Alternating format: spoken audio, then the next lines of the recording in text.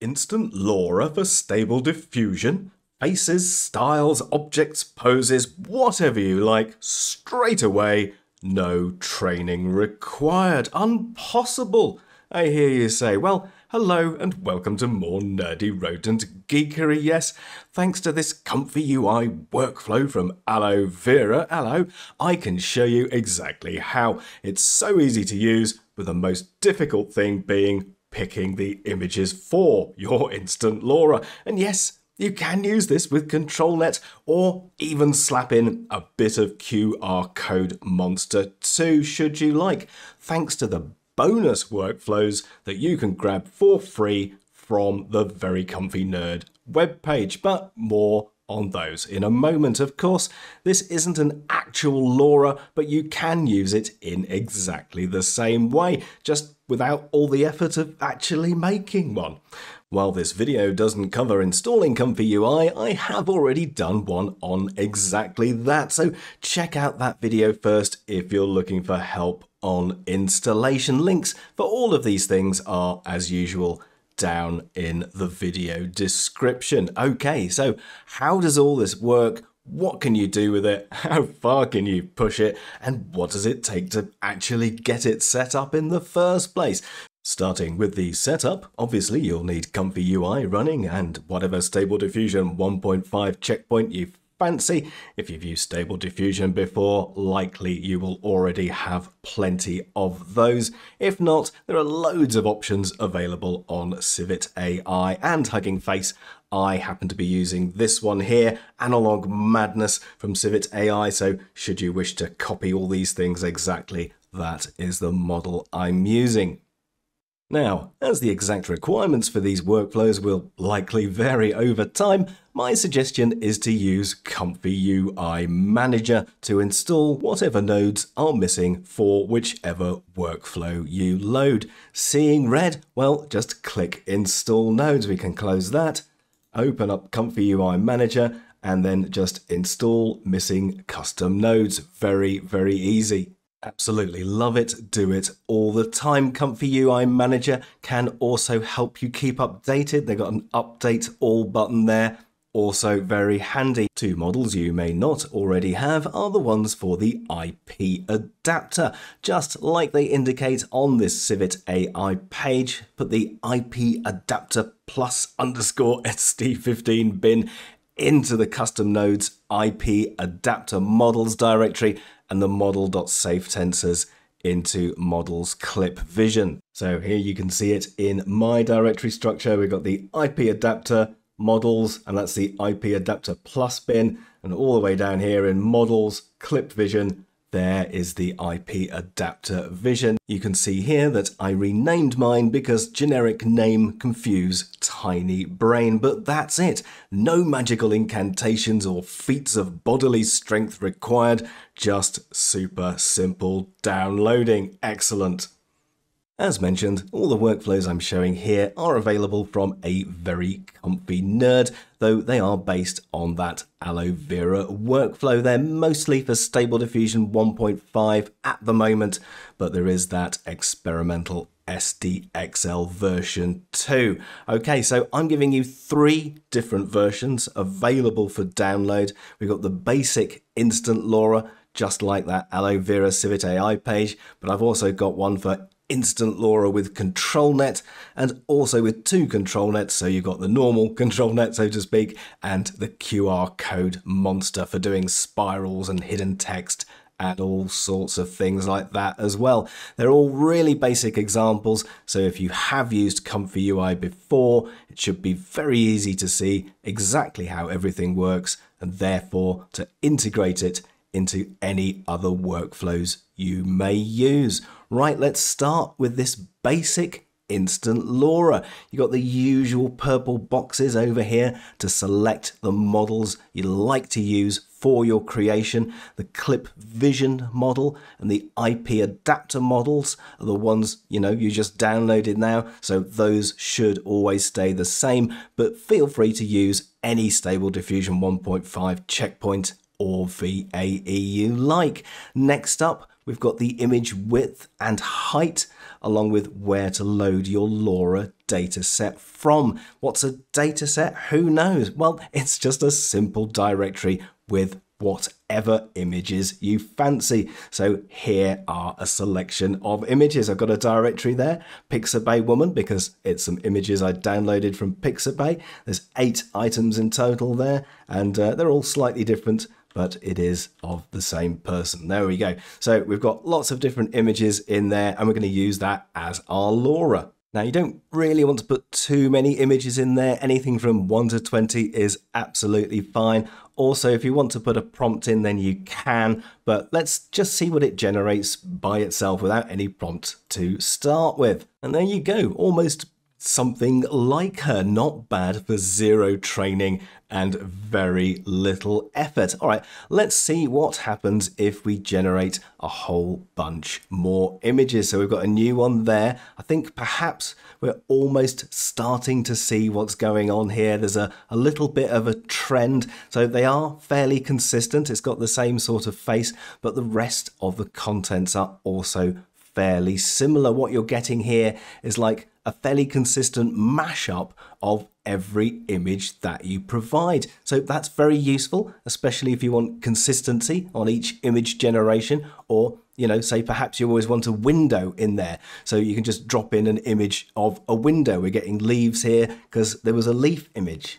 There you go, for example, we've got that leaf image. So holding the leaf, it's picking out sort of all the different aspects from the various images and then creating a new one for you. Excellent. All right, so we can have quite a lot of fun just by creating mashups, which I think is perhaps what this was sort of originally designed for. Put lots of different images in there, you know, a person and a style and all sorts of things, and that's what you'll get out. But wait, there's ever so much more. Given this is an instant LoRA, we can also prompt our way into doing loads of different things, and we've got a couple of extra boxes for that here. We've got the prompt strength and the LoRA strength as well, but bear in mind this is a very strong LoRA. Let me give you an example. So we've got a photo of a hipster man in there as the prompt, and if we queue that up and do a little generation, what we can see is it's definitely not a hipster man at all. That's because this LoRA strength is very, very strong indeed.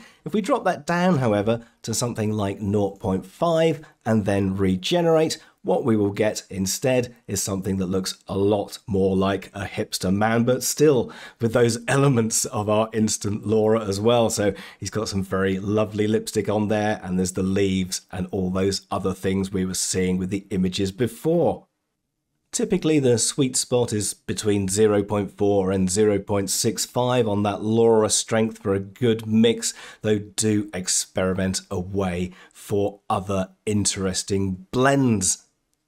To change even more, you can lower the LoRA weight even further so that your prompt is more powerful. Here we've got the LoRA strength down to 0.4 to make an anime style cartoon woman illustration, and there she is. We can keep generating those and we will get fairly consistent characters. It looks to be the same person each time, but in an anime style, and we've done this without any training. Let's pick another style here as well. So this time I am going for watercolor, and once again you get a fairly consistent woman from your LoRAs, whatever it is that you're putting in, but this time in an entirely different style. So I think that's really fantastic for absolutely no training whatsoever, just putting some images into a directory, doing a little bit of prompting and some balancing of weights. Very nice indeed. And of course, if you want to change your instant LoRA, just change which directory you're using. So here I've got Fruity McNutface, which is some images I generated using DALL-E.